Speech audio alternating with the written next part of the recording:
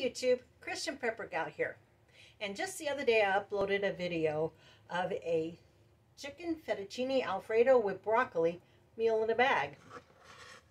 We put that together, and now today I would like to show you how I'm going to cook this meal in the bag. So why don't you come along with me. To get started, first thing we need to do is open the meal. Open the bag, I should say. Either way works. I can never get these to pull open, so I have to use the scissors on them.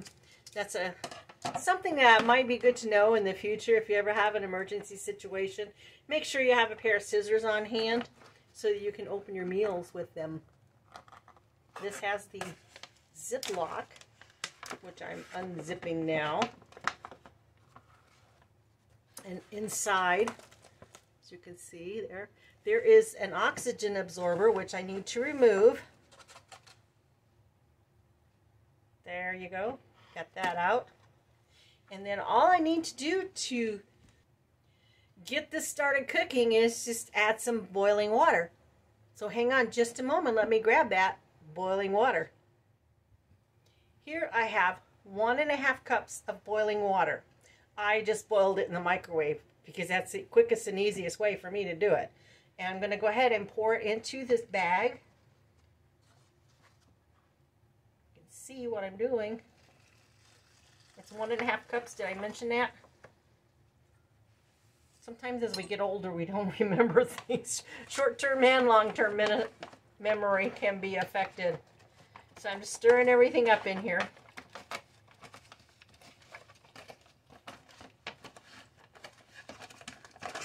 Here we go, stirring and stirring and stirring. And it's very warm. So let me show you what it looks like in there with the water. Okay, now what I'm going to do is I'm going to just close it up. That's one of the reasons I like these zipper Mylar bags, because you can cook your meal items so easily. If you don't have the zipper ones, that's okay. You can fold it down and use a paper clip or any kind of clip to hold it shut, to hold it closed. This is a koozie or cozy, I don't know how you pronounce it, for my bags, for my Mylar bag, meals in a bag. Now I'm going to take this and put my meal right inside here, and what this will do is it will insulate my bag while it's cooking, and it'll hold all that heat in from that water, and it will help it to cook maybe possibly faster and better. But I'm going to leave it sit here on the counter now for 15 to 20 minutes. I'll come back at about halfway and check it and stir it. So I'll be back in just a moment. So I'm back, and it's been about 7.5 minutes. So I'm going to go ahead and pull the Mylar bag with our meal in it out of the cozy. Open it up, take a look inside, give it a stir.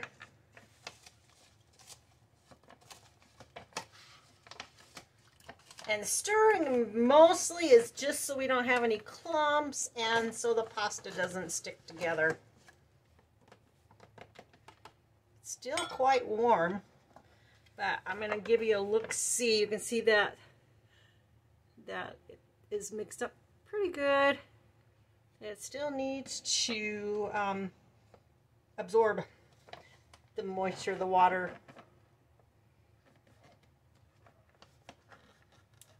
So, seal it back up and put it back in the cozy.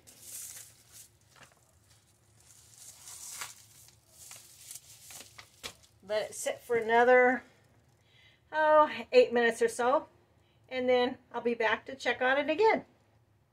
Okay, so it has actually been about 13 minutes since I last checked the meal in the bag, and the reason I let it set for a little bit longer was because of all the moisture, the water that was still in the in the bag itself. It just needs to thicken up a little bit.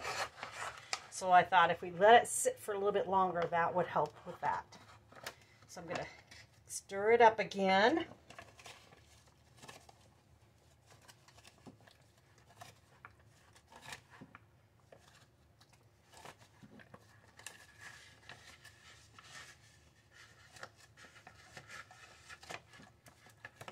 And it is actually still a little bit runny, but I'm going to go ahead and show you, without trying not to drip all over the place here, what it's looking like now. Give you a close-up to that.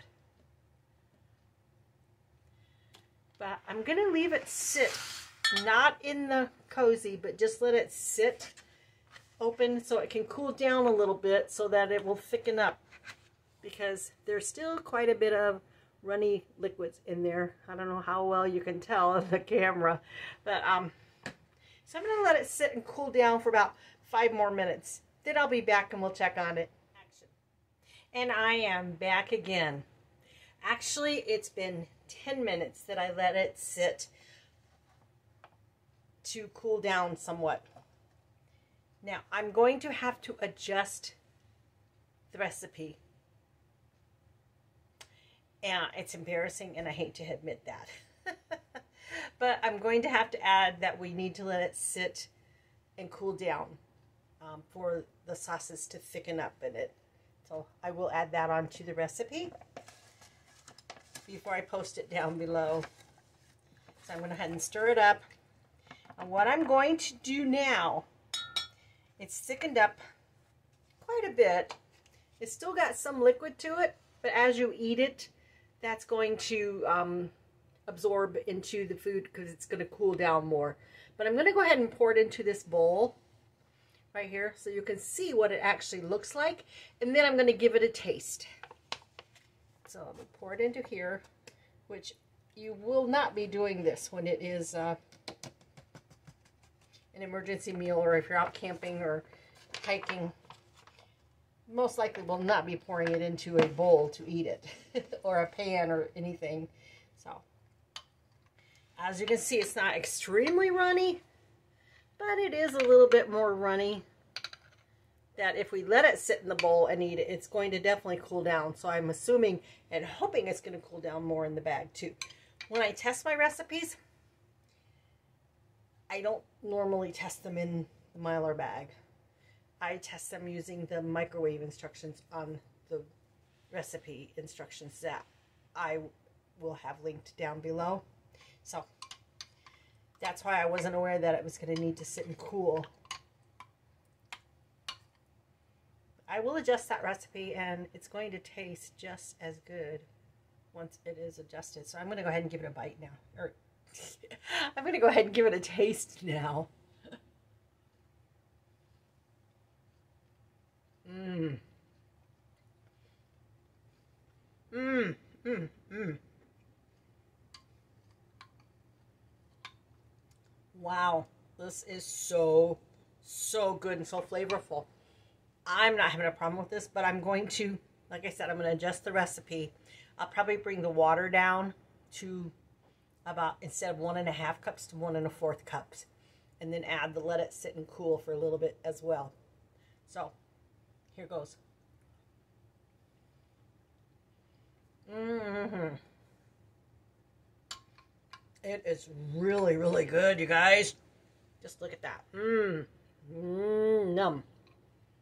Nummy, nummy. All right, well, this worked out good for me because it's supper time right now.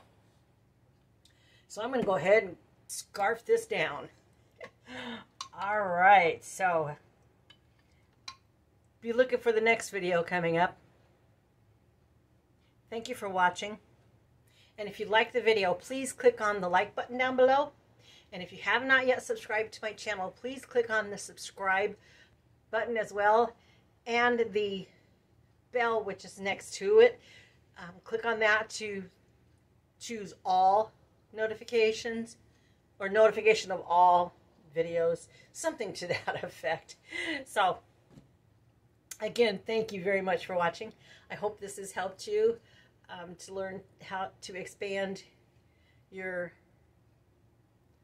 emergency food preps. So until next time, happy prepping and God bless.